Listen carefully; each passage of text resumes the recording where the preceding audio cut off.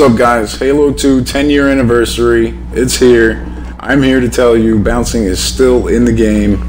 It's a fact, confirmed. It's just a little bit different. We'll go over it all in a minute. This is Spastic Trigger, Glitchmanjaro, MnK Gaming. Check us out on YouTube. More to follow. Okay, so the reason super bouncing used to work the way that it did was because it ran at 30 frames per second, 25 if you were on a PAL system.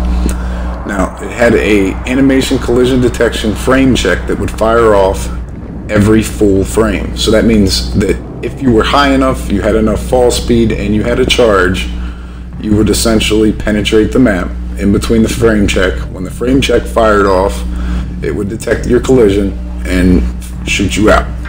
So now that we're at 60 frames per second, everything's a little different.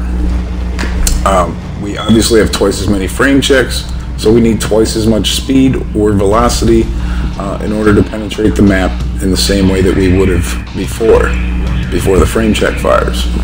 So what you need now is big air. Some way, shape, or form, you need to get yourself some big air. Most of the small little starter bounces that start within the map and lead to chains that would take you out and all that, they no longer work. So basically, some kind of jump like this, like a walk-off or a jump with a lot of velocity, you can still hit that. You can still chain these bounces together, no problem. But your little starting bounce, that's going to be an issue. That no longer works.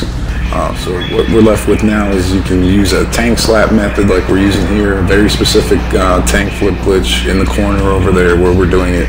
Gives you a vertical lift almost every single time. As you can see here, I'll pretty much get a vertical lift, and I'll be able to come down and start bouncing.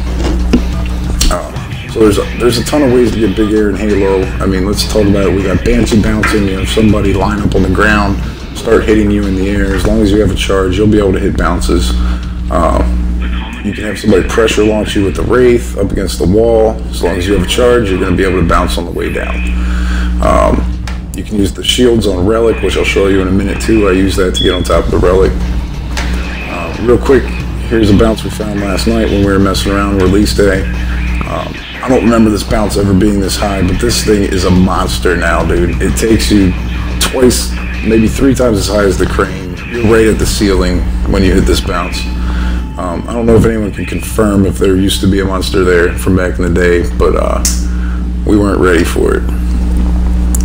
So yeah, let's go over the frame or the shield launch real quick. This is from back in the day as well. As long as you're host and you have a rocket launcher, you can step onto this shield. Make sure you have a charge before you do it, obviously, and you'll get enough height to start bouncing. So again, Spastic Trigger, Glitchmanjaro, MnKGamingNation. Stay tuned. We'll have a lot more videos, I'm sure. As we start redoing all our favorite old glitches, we'll post them up. Try to give credit where it's due to anyone, if we can remember who found it or what clan originally released it. Yeah, we're just going to be putting it up. So if you'd like to see some other stuff, make sure you check out Raiden V. He did a lot of Halo 2 Vista bouncing.